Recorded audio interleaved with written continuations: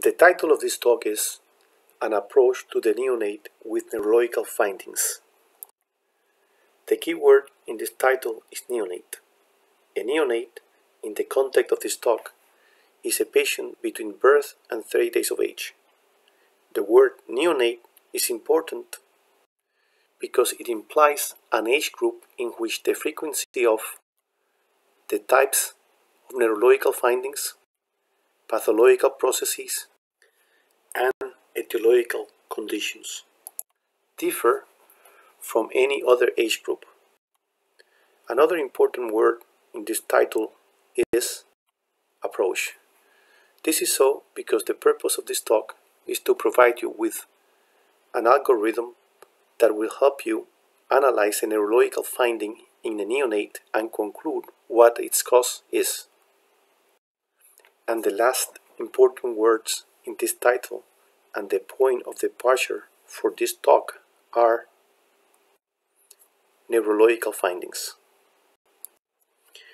Let us then start this talk by saying that once a neurological finding is detected in a neonate, the challenge is to determine what is causing it. It is universally agreed that this challenge is best met by having a well-organized approach. What is not universally agreed upon is how this organized approach should be organized. During this talk, as I just mentioned, when going through the important words in the title, I will put forward an approach in the form of an algorithm, surely not the perfect approach, nor the perfect algorithm, but one that I have found useful, and I hope that you will find it useful too. I call this algorithm the neurological order of operations. I call it the neurological order of operations because it reminds me of the mathematical order of operations that I learned while going through high school. So, how is the neurological order of operations organized? I organize the neurological order of operations in 5 steps. I will initially introduce to you these steps in the form of 5 simple questions. The first question is, which pathway is involved? The second question is, where is the pathway involved? The third question is, what are the mechanisms involving the pathway at the selected site? The fourth question is, what are the causes producing the involvement? And the fifth and final question is, what is the most likely cause of the neurological finding? Now that we have listed the 5 steps in the form of questions, I will go on to answer them in the context of a neurological finding. We start with a neurological finding. We ask ourselves which pathway is involved. By answering this question, we determine the neurological functional system involved. Then we ask ourselves the next question: where is the functional system involved? The answer to this question will yield the anatomical localization of the lesion producing the neurological finding. Next, we ask ourselves what are the possible mechanisms producing the involvement of the given functional system at the selected site. The answer to this question will lead us either to conclude that the neurological finding does not represent a pathological manifestation, in which case no further analysis is needed, or the answer to this question will lead us to formulate a list of possible pathological processes producing the neurological finding. This list will constitute the pathological differential diagnosis. Next, we ask ourselves what are the possible causes of the pathological process producing the neurological finding? The answer to this question leads us to formulating a list of possible causes. This list constitutes the neurological differential diagnosis. And finally, we ask ourselves, what is the most likely cause of the neurological finding? We answer this question by choosing from the neurological differential diagnosis the one cause we think most likely to be producing the neurological finding. It is important to stress that the purpose of this algorithm is not to determine what is wrong with the patient, but to determine what is causing the neurological finding.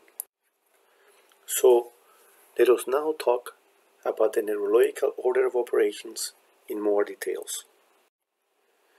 The starting point, as it was just mentioned, is the neurological finding. The types and frequency of neurological findings encountered during the neonatal period is one of the factors that distinguishes neonates with neurological diseases from older patients with neurological diseases. Most neurological findings in neonates are due to a few root causes. They consist of loss of a motor function, such as arm weakness, an excess in motor function, like repetitive jerks, the liberation of normally inhibited motor function, such as tonic postures, or are the consequence of ill-fated compensations, like repetitive blinking while sucking a bottle. It is important to stress here a point that I have briefly mentioned just a few minutes ago, when I was listing the steps in the order of operations. This point is that normal neurological activity in neonates is rather frequently misinterpreted as pathological. This situation forces us to initially consider all neurological findings as pathological until the lack of association with a pathological process is determined. I will not dwell on this point at this junction any further, but I will address this issue more thoroughly a little later in the talk while discussing about pathological differential diagnosis of neurological findings. For now, I will continue talking about neurological findings in general without distinguishing pathological neurological findings from normal neurological activity misinterpreted as pathological. So, going back to the root causes of neurological findings, it is important to know that although in theory there could be many different neurological findings in neonates, the actual number of different neurological findings that we encounter in the neonatal period is rather small. In the following frames, I will present to you a list of the most common neurological findings in this age group. The most frequent neurological findings in neonates are hypotonia, weakness and jerks, arthrogryposis. These neurological findings may involve one limb, both arms, both legs, four limbs, or same-side limbs. In cases of weakness, based on its distribution, we talk about monoparesis, diparesis, paraparesis, quadriparesis, or hemiparesis respectively. If instead of weakness, the patient is paralyzed, the post-fixed paresis is substituted by pygia. Other neurological findings of frequent presentation in neonates are swallowing difficulties, sucking difficulties, abnormal gaze and nystagmus, ptosis, inability to close eyelids, repetitive eye blinking, unreactive pupils, mydriasis, miosis, apnea, mouth twitching, and lower quadrant facial weakness. It is important to mention that when a neonate presents with more than one neurological finding, we have to choose from among them one to be used as the leading neurological finding. It is this leading neurological finding that drives the neurological order of operation. So, once we have selected the neurological finding that will drive the order of operations, we begin to follow the steps depicted by the arrows in this algorithm. The first step is to find the pathway involved. That is, to determine the neurological functional system involved. I define a neurological functional system for the purpose of this talk as a chain of neurons, here represented by 3 neurons, terminating in a muscle and serving a specific purpose, such as opening the eyes wider. It is the analysis of the neurological findings that will reveal the involved neurological functional system. Hence, I will mention each neurological functional system in relation to their neurological findings. I will start with the neurological finding and then name the appropriate neurological functional system. I will do it this way to draw your attention to their intimate relation. So, I assign all the neurological findings listed here, which I encourage you to read on your own, to involvement of the corticospinal system.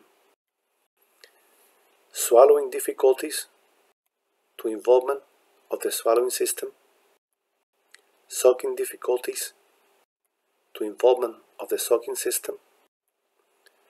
Abnormal gaze and nystagmus to involvement of the gaze system.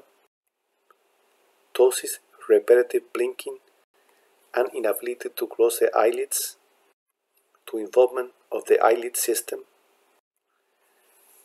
Unreactive pupils, mydriasis and meiosis to involvement of the pupillary system. Apnea to involvement of the breathing system. And mouth twitching and lower facial quadrant weakness to involvement of the pouting system.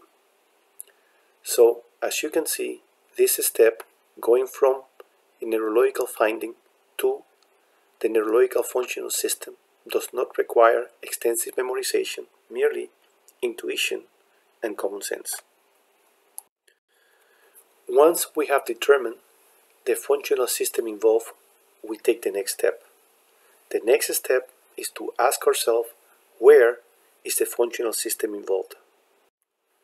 Answering this question should lead us to the anatomical localization. That is, to localize the neurological finding to a specific site within the neurological functional system. Going from the neurological functional system involved to the anatomical site affected, that is, anatomical localization, demands that we have a preconceived model of the different areas of the nervous system. In the next few minutes, I will provide you with a simple way to compartmentalize the nervous system that applies to all neurological functional systems. I encourage you to memorize this division because during the course of this talk, we will use these areas as the major anatomical sites for localization. Any neurological functional system may be affected at the level of the brain. In the brain, we can distinguish the cortex, here represented in one hemisphere only, the centrum semiovale, and the internal capsule. A neurological functional system may also be involved at the level of the brainstem. In the brainstem, we distinguish the midbrain, the pons, and the medulla. In neurological functional system may also be involved at the level of the cerebellum, at the spinal cord, or at the lower motor neuron. It is important to recognize that there are lower motor neurons in the spinal cord. They are found in the anterior horn and in the lateral horn, and that there are also lower motor neurons in the brainstem. In the brainstem, the lower motor neurons are scattered in discrete nuclei. A neurological functional system may also be involved at the level of the nerve, in which case the site involved may be the axon or the myelin. Nerve involvement may also occur in different types of nerve. The types of nerve are somatic nerve from the spinal cord, somatic nerves from the brainstem. For the sake of clarity, I will include the branchial nerves among somatic nerves. Other nerve types include parasympathetic nerves from the brainstem, sympathetic nerves from the spinal cord, and parasympathetic nerves from the spinal cord. Another area of possible neurological functional system involvement is the neuromuscular junction. At the neuromuscular junction, the site involved may be the presynaptic region, which belongs to the nerve and releases acetylcholine in all nerve endings at the junction, or at the postsynaptic region, which belongs to the muscle. The postsynaptic region has nicotinic receptor in somatic muscles and muscarinic receptors in sympathetic and parasympathetic muscles. And finally, a neurological functional system may be involved at the level of the muscle. The muscle involved may be striated, smooth, or both. Now that we have determined the areas to which to localize the pathological process within a neurological functional system, I'd like to tell you about the nuts and bolts of anatomical localization. But before I do that, I will take a moment to mention an English Franciscan friar, William of Ockham. I think no scholar contributed more to neuroscience than this Franciscan friar. His major contribution to neuroscience was one statement: plurality is not to be posited without necessity. This statement has come to be regarded as the principle behind what is now called Occam's razor. You can see in this picture, pointed by the arrow, an indication of his dictum, and read by the side of the image one translation of his famous quote. Neuroscience has utilized this dictum to imply the following: what can be explained with one lesion should not be explained with two, and what you can explain with a small lesion should not be explained with a large one. Having said this, in the next few minutes, I will provide you with a relatively simple process aimed at achieving anatomical localization. The first and the most important item when trying to reach anatomical localization is to know the trajectory of all the functional systems.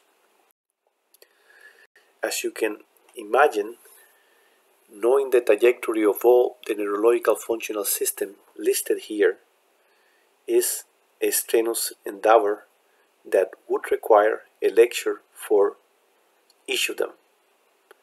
I will, nevertheless, provide you with a simple description of each of the systems. Probably the best known of the neurological functional system is the corticospinal system. The corticospinal system can be described as a two-motor neuron system. This terminology is based on the site of origin of the multitude of neurons that constitutes the corticospinal system. So, we talk about the corticospinal system as having a first motor neuron and a second motor neuron. The first motor neuron is in the cerebral cortex and it is called the upper motor neuron. The axon of this neuron travels through the centrum semiovale, the internal capsule, the brainstem, and the spinal cord to make contact with the second motor neuron. The second motor neuron is at the level of the contralateral anterior horn in the spinal cord.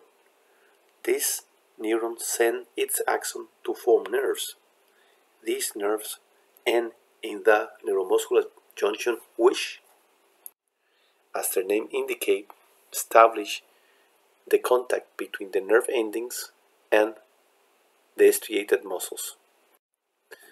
This arrangement is very similar, that is, there is a first motor neuron and a second motor neuron in the swallowing system, in the sucking system, and in the pouting system. The major difference between the corticospinal system and these three systems is that their lower motor neuron are in the brainstem instead of being in the spinal cord.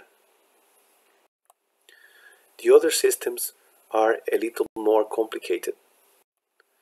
The breathing system has two components, a voluntary component and an involuntary component. The voluntary component is similar to the corticospinal system, the first motor neuron being in the cortex and the second motor neuron in the contralateral anterior horn of the spinal cord, but only at the level of the cervical spine. The involuntary component of the breathing system is different from the corticospinal system. The involuntary component is different because the first motor neuron, here represented in yellow, is in the brainstem. It's lateral to the second motor neuron. The second motor neuron of the involuntary component of the breathing system is at the same location as the second neuron of the voluntary component of the breathing system, in the anterior horn of the spinal cord at the level of the cervical spine. The gaze system can be viewed as a three-neuron system. The first neuron is at the cerebral cortex. The second neuron is in the brainstem. The purpose of this neuron is to coordinate the right and left eye extraocular movements. And the third neuron is also in the brainstem. The purpose of this neuron is to execute the extraocular eye movements. The eyelid system has three components, each with a different arrangement. The component of the eyelid system that closes the eyelid has two motor neurons. This component of the eyelid system is similar to the swallowing, sucking, and pouting systems except for a twist. The twist is that instead of one first motor neuron, there are two first motor neurons, one in each cerebral hemisphere cortices. Both of these motor neurons make contact with the second motor neuron in the brainstem. Thus, the second motor neuron receives ipsilateral and contralateral signals from the brain. The muscle the second motor neuron innervate is the orbicularis oculi. This muscle is an striated muscle. The orbicularis oculi is in the upper and in the lower eyelid. The second component of the eyelid system lifts the upper eyelid. Lifting the upper eyelid is also accomplished by a two-motor neuron system, similar in configuration to the swallowing, sucking, and pouting systems. The first motor neuron is in the cortex. The second motor neuron is in the contralateral brainstem. The axon from this neuron innervates the levator palpebrae. The levator palpebrae is an striated muscle that is found in the upper eyelid only. The third component of the eyelid system is quite different from all the system we have so far described. It is different because the muscle it innervates is a sympathetic smooth muscle. In this component of the eyelid system, the first neuron is in the hypothalamus. The second neuron is in the spinal cord at the level of the lateral horn of the first thoracic spinal segment. And the third neuron is in the superior cervical ganglion. This neuron is the one that innervates the muscles of Mueller in the upper and lower eyelids. The function of the muscles of Mueller is to raise the superior eyelid and to lower the inferior eyelid, thus widening the eye aperture. The last functional system we're going to consider is the pupillary system. The pupillary system has two components, one that makes the pupil smaller and the other that makes the pupil bigger. The component of the pupillary system that makes the pupil smaller has the first neuron in the midbrain and the second neuron in the ciliary ganglion. The second neuron innervates the constrictor of the pupil. This component of the pupillary system is only influenced by light. It belongs to the parasympathetic nervous system. The second component of the pupillary system, the one that makes the pupil bigger, is similar to the sympathetic component of the eyelid system, the one that innervates the muscle of Mueller. In the pupillary system component that makes the pupil bigger, the first neuron is in the hypothalamus, the second motor neuron is in the spinal cord at the level of the lateral horn of the first thoracic spinal segment, and the third neuron is in the superior cervical ganglion. The neuron in the superior cervical ganglion innervates the dilator of the pupil. The action of this component produces, as you can imagine, dilatation of the pupil. Next, once we know the trajectory of the functional system involved, it is also of paramount importance that we know the different clinical manifestations produced by similar lesions at different locations within each neurological functional system. For example, a small corticospinal lesion in the centrum semiovale, here represented by the red blob, is likely to produce a restricted motor deficit because at this location, the centrum semiovale, the axons from the upper motor neurons are spread through a wide area. On the other hand, the same size lesion in the internal capsule, where all the axons of the upper motor neurons are bunched together, will produce a more extensive deficit. Sadly, all we need to know to find the anatomical localization of a lesion does not end here.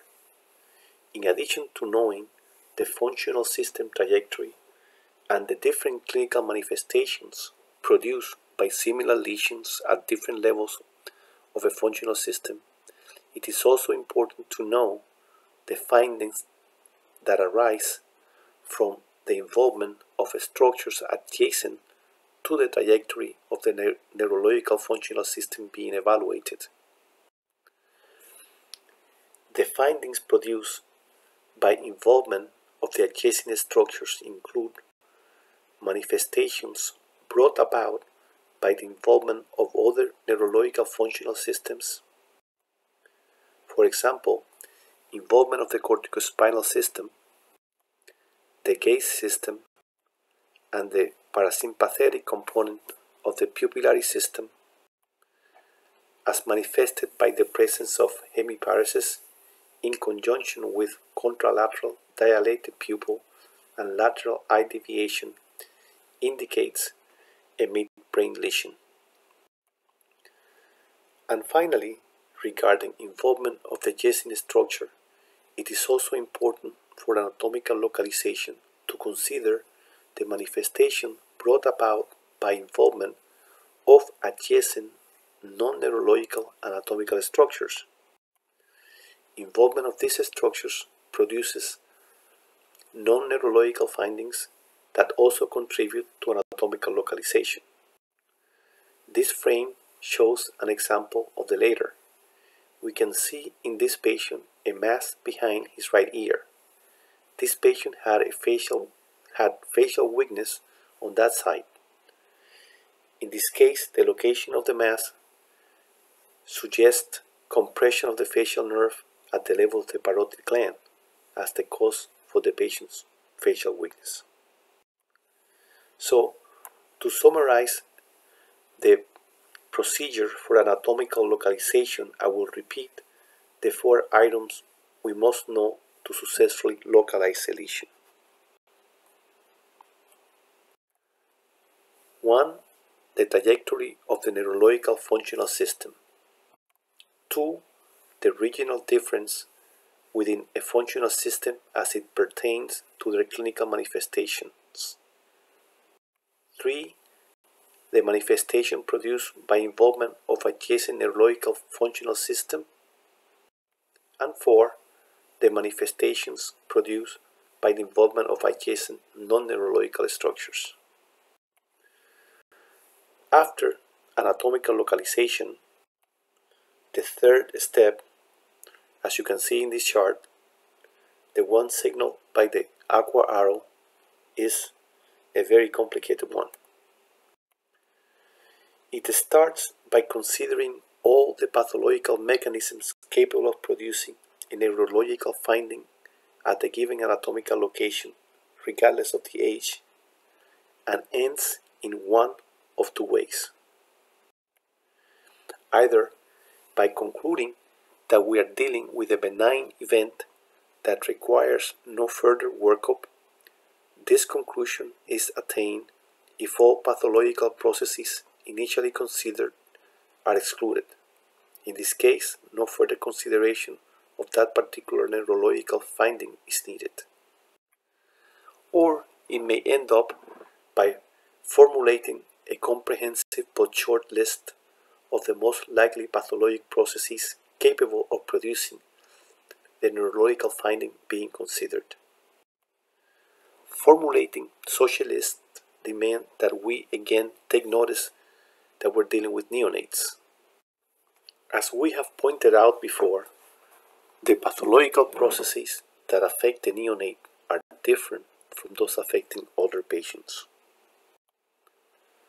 The pathological processes or basic mechanisms of diseases that we need to strongly consider in neonates are seizures, trauma, metabolic disorders, vascular events, error of metabolism, infectious processes, autoimmune diseases, tumors, degenerative disorders, and malformations. It is important to recognize that this list has 2 limitations. The first limitation is that it is not all-inclusive. The second limitation is that it is capricious. From reading this list, it is clear to all of us that the presence of one pathological process does not exclude others in the list. For example, seizures do not preclude a tumor, nor does a vascular event precludes a metabolic disorder, such as hypoglycemia. Nevertheless, from a practical point of view, I have found this list of pathological processes helpful, and it is for this reason that I am including it here despite its limitations. Now that we have named the pathological processes that often occur in neonates, the next challenge in developing a pathological differential diagnosis is to determine how likely are each of the pathological processes just mentioned to occur at the different anatomical sites. In the following minutes, I will introduce a colorful table that highlights the frequency of the different pathological mechanisms involved in the production of neurological findings based on anatomical localization. We will start with a simple figure to which we will be progressively adding features. In this frame, I am presenting a cartoonish representation of the nervous system. The different regions of the nervous system will be pointed out by the use of color arrows. We have the brain, brainstem, cerebellum, spinal cord.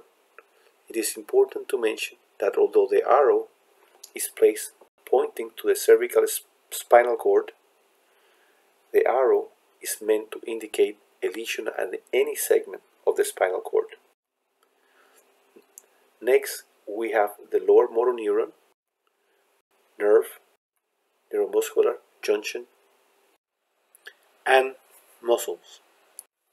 It is also important to emphasize that for the sake of clarity, the cranial nerves, lower motor neurons, nerves, neuromuscular junctions, and muscles are not represented in this figure. Nevertheless, their pathology will be considered simultaneously with the pathology of the spinal nerves. The color squares I just introduced below the cartoon, as you can see, matches the color arrows, implying specific areas of the nervous system previously mentioned. I will indicate the frequency of the different pathological mechanisms by a large X when frequent, a small x when less frequent, and an empty space when rare. I will now introduce to this figure the pathological processes that we have just mentioned as frequently occurring in neonates. And they are seizures, trauma, metabolic disorders, vascular events, error of metabolism, infectious processes, autoimmune diseases, tumors, degenerative diseases, and malformations. I now will go ahead and indicate the frequency of each pathological processes at each location. In a neonate with a neurological finding originating from the brain, the pathological processes that should be strongly considered are seizures, trauma, metabolic disorders, vascular events, error of metabolism, infectious processes, tumors, and malformations. Degenerative diseases are less likely and autoimmune diseases are rare. Having talked about the neurological findings originating from the brain, I will now list those originating from the brainstem. By far, the most common pathology I have encountered at this site are malformations, metabolic disorders, vascular events, errors of metabolism, infections, tumors, and degenerative diseases are less common. I do not recall ever seeing a patient with brainstem trauma, seizures, or autoimmune diseases. In a neonate with neurological findings originating in the cerebellum, the pathological processes to consider include seizures, vascular events, infectious processes, tumors, and most of all, malformations. In neonates with neurological findings originating from the spinal cord, the most frequent pathological processes are malformations and trauma. Less likely, they are due to vascular events or tumors. Next, we will discuss the neurological finding produced by lower motor neuron involvement. In this cartoon, lower motor neurons are only presented at the spinal cord, but as previously mentioned, lower motor neurons are also present in the brainstem. The list that follows include pathological processes affecting the lower motor neuron at both sites. Degenerative disorders are the most frequent pathological process affecting the lower motor neuron. Error of metabolism and malformations are less frequent. The next site of the nervous system we will consider is the nerves. Nerve lesions in the neonate may be focal or diffuse. Focal lesions present with regional deficit, like a wrist drop. Diffuse involvement lead to generalized hypotonia. The most frequent focal pathological process involving nerves in the neonate is trauma. Nerve malformations may affect one nerve or all the peripheral nervous system. Nerve tumors are infrequent. Autoimmune diseases are also infrequent.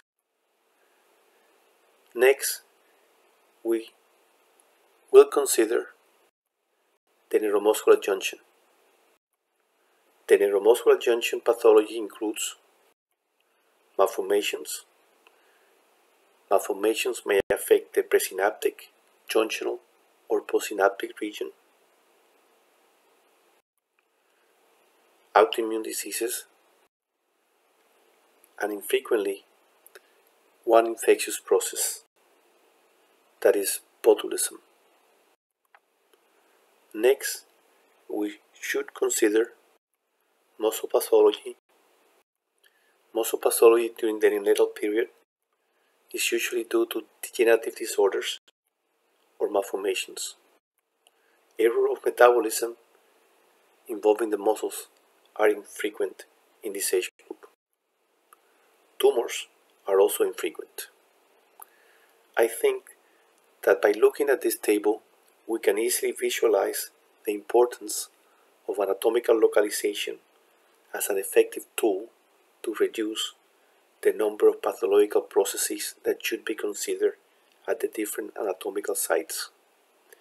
I think that this table also highlights that anatomical localization to certain sites have a stronger impact on reducing the number of pathologies to be considered than at other sites. When confronted with such a situation where anatomical localization only minimally reduces the number of pathological processes to be considered, or even when the number of pathological processes under consideration is significantly reduced by anatomical localization, It is often useful to use the clinical initial course of the neurological finding as another filter to further reduce the number of pathological processes being considered. The initial course is here being defined as the time from when the neurological finding is first noted to the time it reaches its maximal severity. The initial course is a valuable tool reducing the number of pathological processes to be considered at each anatomical site, but in neonates it has two very important limitations. One limitation common to all pediatric age groups is that we rely on adults' observation to establish the onset and evolution of a neurological finding. The second limitation is unique to neonates. The neonate has just spent several months beyond our prying eyes inside the uterus. Hence, a pathological process with a short or relatively short initial course occurring at any time during intrauterine life may appear as a fixed deficit at birth. For this reason, it is very important to keep in mind that the static course of a neurological finding, when this finding is already present at birth, cannot be taken to exclude any pathological process based on its initial course. For the same reason, the progression of a neurological finding already noted at birth has to be judiciously interpreted before using its course as a filter. Having said this, I will go on to discuss the use of the initial course as a filter in the process of reducing the number of pathological processes being considered to a manageable list that will constitute the pathological differential diagnosis. I will again use the same exercise I used to introduce the frequency of pathological mechanisms in relation to anatomical localization. I will start with a simple figure and progressively add to it items to help us visualize the contribution of the initial course to the pathological differential diagnosis at the different anatomical sites. In the y-axis of this figure, the arrow indicates severity. The x-axis indicates time. Time is given in minutes, hours, days, weeks, months, and years. In all the frames, the word neonate will be a constant reminder that we're only talking about neonates. The specific area in consideration will be expressed by the side. And under the timeline, I will introduce the pathological processes. So let's start with the brain. When a neurological finding that originates from the brain of a neonate have a very quick initial course, that is, when from the time it is first noted to the time it reaches maximal severity is a matter of seconds, as it is indicated by the red line we just introduced. Three pathogeneses are most likely: seizures, trauma, and metabolic disarrangement such as hypoglycemia. When a neurological problem originating from the brain of a neonate has an initial course that reaches its peak in a matter of a few minutes instead of a few seconds, in addition to seizures, trauma, and metabolic diseases, we need to consider a vascular pathology. When a neurological finding that originates from the brain of a neonate progresses in a matter of half an hour to an hour, we must consider as the most likely pathogenesis vascular event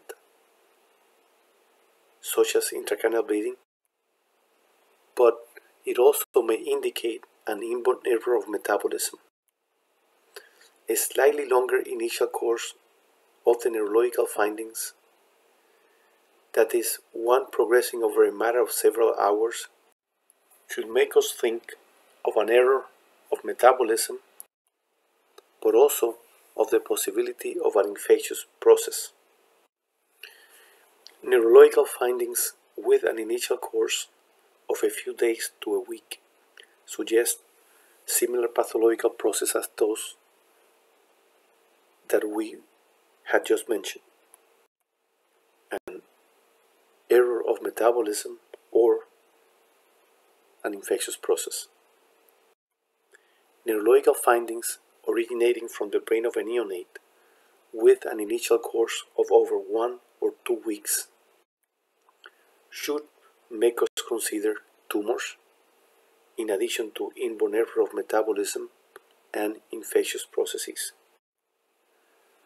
The initial course of a neurological finding originating from the brain of a neonate that appears to progress throughout the neonatal period and does not settle at the end of this time may indicate an inborn error of metabolism, an infectious process, a tumor, or a degenerative process. Finally, a neurological finding originating from the brain of a neonate present at the time of birth that does not change over the neonatal period is likely to be a malformation. But it is important to recognize, as I mentioned before, that a pathological process with a brief initial course at any time during pregnancy or delivery, or even those pathological processes with a long initial course, if they occur early enough in pregnancy, may become stable while the fetus is still in utero. These situations will nullify the value of the initial course as a relevant filter to reduce the number of pathological processes when the neurological finding is noted at birth. This concept that we are mentioning here in the brain is also true for the analysis of pathological processes at other anatomical sites. Now, I'd like to move from the brain to the brainstem. Neurological findings produced by a brainstem abnormality having a brief clinical course of a few seconds or minutes are usually seen with metabolic diseases, vascular diseases, and malformations. Brainstem malformations often present with apnea. Neurological findings due to brainstem involvement with an initial course that advances in a matter of hours or days are likely to be produced by errors of metabolism or infectious processes.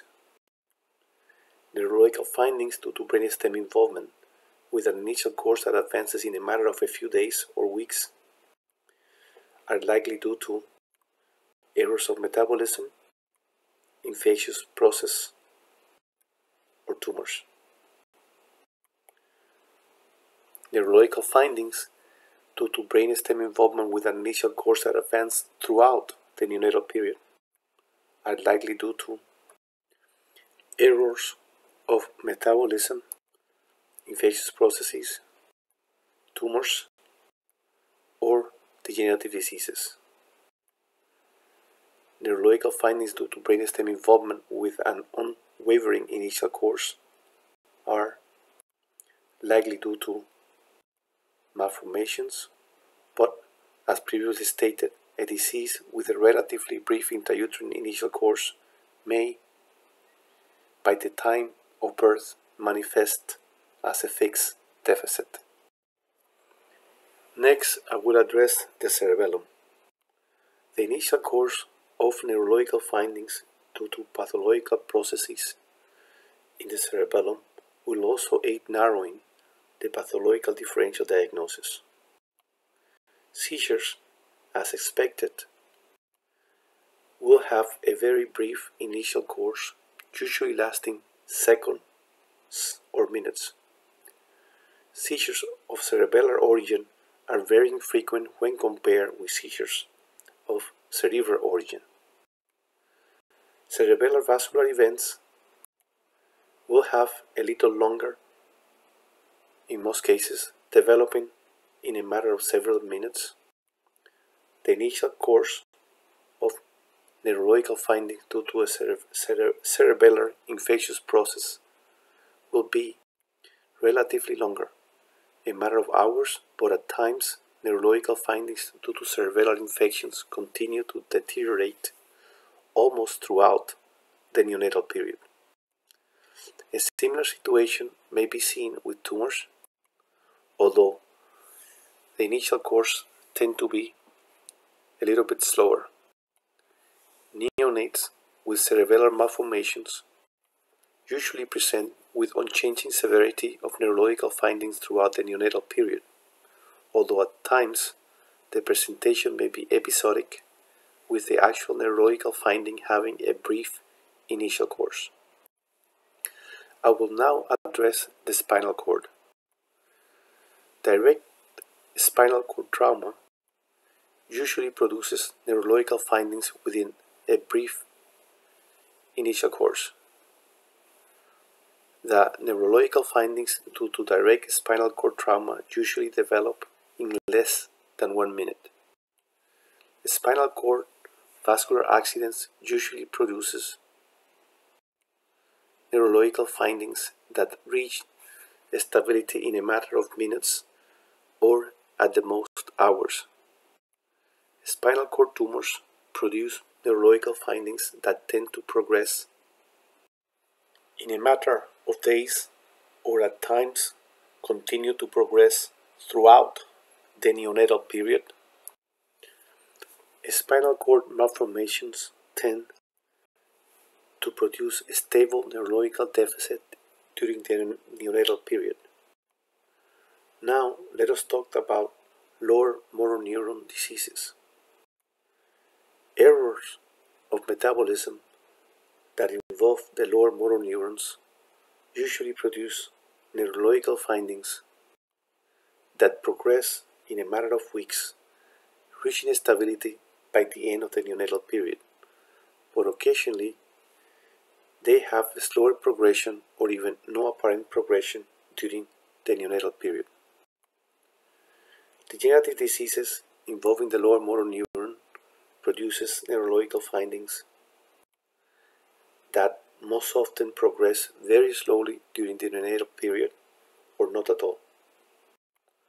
Malformations involving the lower motor neurons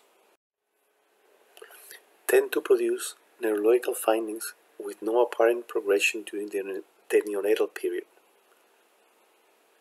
As I have been saying almost every time I mention malformations, the lack of progression during extrauterine life may be the result of a stability reached neutral from a pathological condition with a brief intrauterine initial course. The next anatomical site to be considered is the nerve. When we talk about nerves, we include somatic nerves, indicated in this frame by the magenta arrow, and autonomic nerves indicated by white arrows. Nerve trauma produced neurological findings with a brief initial course or a fixed deficit. The later situation often occurs when trauma is in utero or during labor. The initial course of neurological findings resulting from autoimmune diseases tend to progress in a matter of hours or a few days. The initial course of neurological findings resulting from nerve tumors tend to progress at a slower pace, they do so in a matter of weeks or even continue to deteriorate during the neonatal period. The initial course of neurological findings resulting from malformations tend to be fixed throughout the neonatal period. Next site to be considered is the neuromuscular junction. The initial course of neurological findings due to autoimmune disease involving the neuromuscular junction is usually brief, in a matter of seconds or minutes, usually getting worse as the feeding progresses, but in other occasions they may have a longer initial course, deteriorating in the course of hours. In the first case, they present with apnea, and in the second case, with weakness. Neurological findings due to infection affecting the neuromuscular junction, that is botulism, usually present with an initial course lasting for a few hours, days, or they progress throughout the neonatal period. Neurological findings due to malformation of the neuromuscular junction may present with a brief or a protracted initial course. The initial course of the neurological findings in neonates with malformation of the neuromuscular junction may last seconds, as in apnea, or not change during the neonatal period, as it is often the case when malformations of the neuromuscular junction produces weakness or arthrogryposis. The final site to be considered is the muscle. Neurological findings due to muscle disease produced by errors of metabolism may have an initial course that takes place in a matter of days, but at times it may have a more prolonged initial course lasting beyond the neonatal period. Neurological findings due to muscle tumors have an initial course that take place in a matter of weeks or even advance throughout the neonatal period. Neurological findings due to muscle disease produced by degenerative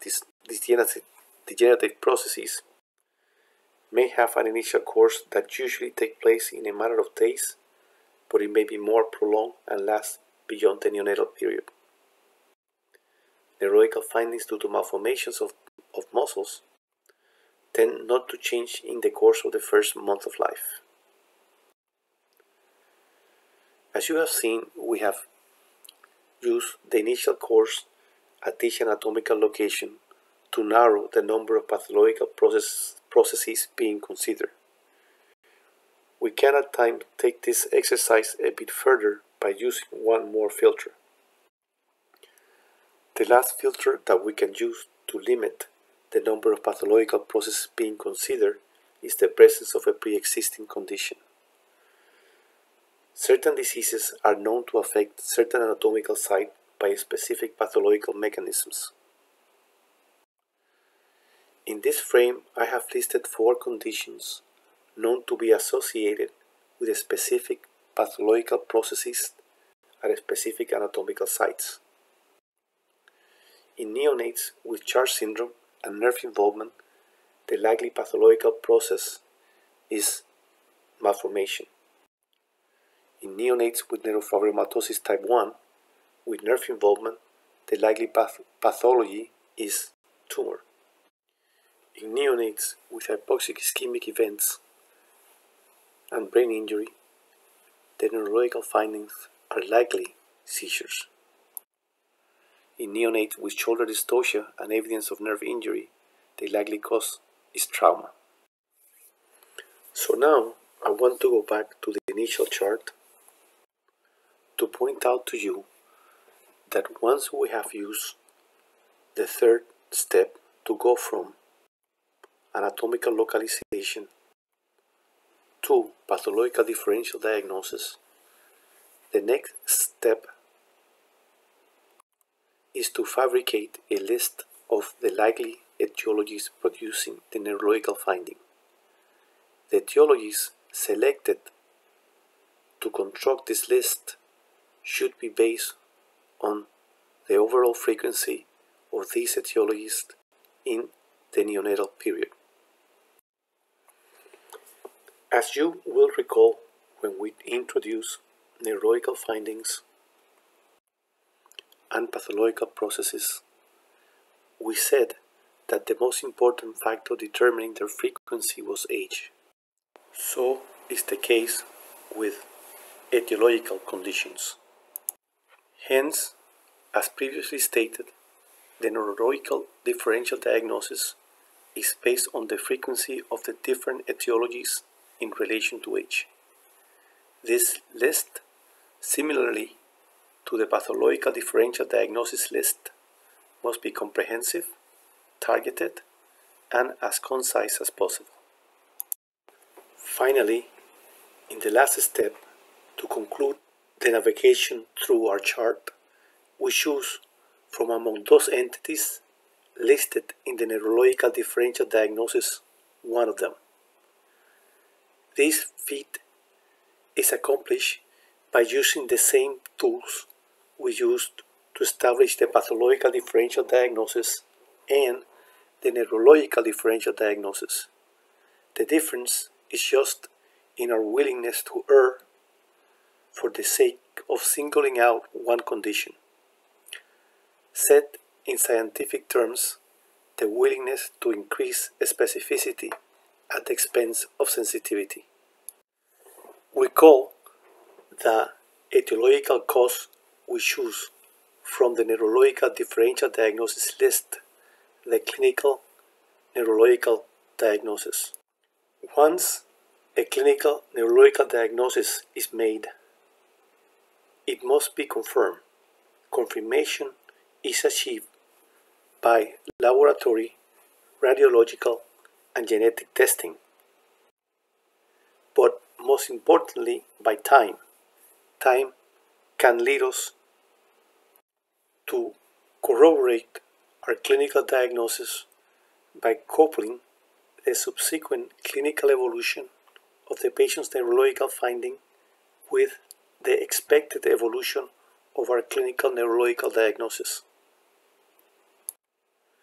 Time can also lead us to disregard our clinical neurological diagnosis when the course of the neurological finding does not coincide with the expected course based on our clinical neurological diagnosis. So, when the etiology of the neurological finding cannot be confirmed or is disproven by the passage of time, the appropriate course of action is to go back to the order of operations, to incorporate the new information, and to try again. Now I am going to give you one example which consists of a vignette to show you how this algorithm works. A 1-month-old presents with a history of left arm weakness since birth. On attempt to move his affected arm, we notice a waiter's tip posture. The severity of the weakness has not changed. Physical examination demonstrates a cutaneous lesion characteristic of neurofibromatosis. The picture below was taken when the baby was 3 days of age. So we start with the chart of the order of operations. We substitute neurological finding for arm weakness, that is the patient's complaint. We ask ourselves which is the pathway involved. By answering this question, we substitute the functional system involved in the chart by the corticospinal system. Next, we ask ourselves where is the corticospinal system involved. We go through the process we have just described for the purpose of anatomical localization. We draw from our knowledge of the trajectory of the corticospinal system, from our knowledge of the different manifestation produced by involvement of the corticospinal system at different sites. In this case, the waiter's tip position of the arm would suggest a nerve lesion at the brachial plexus. We looked for the neurological manifestations produced by involvement of other neurological systems adjacent to the trajectory of the corticospinal system. There was none in this case. Then we look for manifestations produced by the involvement of non-neurological structures adjacent to the corticospinal system. In this case, there is a cutaneous lesion just above the brachial plexus. The conclusion gained by this process leads us to the brachial plexus as the anatomical site of involvement. The brachial plexus is no more than a bunch of intermingling nerves, so we substitute anatomical localization in the chart with nerve. Next, we ask ourselves what are the likely pathological processes affecting the nerve. To answer this question, we apply a set of filters. Based on the age of the patient, in this case neonate, we go from all possible pathological processes to just those that occurred in the neonatal period. Based on the anatomical localization, in this case nerve, we reduce the number of possible pathological processes to those involving nerves. They are trauma, malformations, tumors, and autoimmune disorders. Next, based on the initial course, in this case no change since birth, we further reduce the number of possible pathologic processes to trauma, malformations, and tumors. Based on the pre-existing condition, in this case neuropharyngiomatosis, we select tumor as being the most likely. So, the answer to what are the most likely pathological processes in this case leads to only one possible cause. So we substitute pathological differential diagnosis by tumor. We then ask ourselves what are the most likely etiologies of nerve tumors in neonate. We answer this question based on having read about the subject or based on personal experience. I would say plexiform neurofibroma, perineuroma, or fibrolipomas.